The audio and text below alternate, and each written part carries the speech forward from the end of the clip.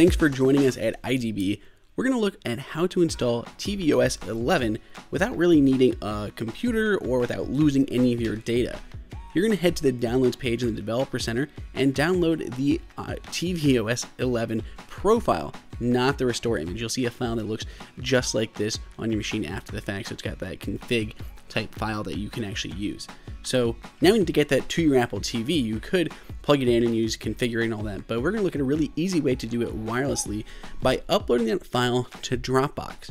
We're then going to go ahead and share that link, and you're going to hit show link and copy that. I don't want to show you right here, but I'm going to paste it into a note because this last digit here is a 0 and we want to switch it to a 1, and that is very important and will not work unless you switch it to a 1. So we're going to go ahead and copy that link now, and now we need to just enter that into the Apple TV.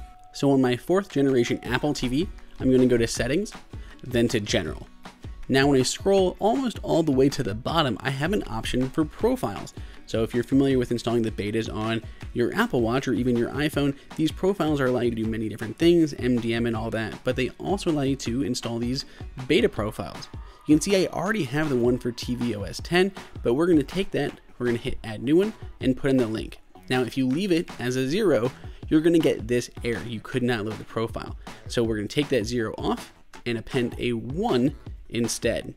Now once I put that 1 on there, you can see it has been successfully added, and I can hit install to finish the installation process. Drop down to install and click that, and before it'll actually take effect, you still need to actually restart your Apple TV before it'll notice anything, and sometimes it'll take a little while too, but once you have that installed, hit restart. It's going to now show up on your device. If you go to General, you can drop all the way down to Profile again, just like you did in the installation process. But now when you look under Profile, instead of having that tvOS one I had in the past, we have the tvOS 11 beta software profile. So it has been successfully installed with the profile, but not actually tvOS 11. But if you go to software update and hit update software, it'll run, it'll tell you that there is an update. I have already done it, so it's up to date for me, but that's all you have to do. Run the software update and you're good to go. As always, let us know what you think of tvOS 11 down below in the comments. Subscribe.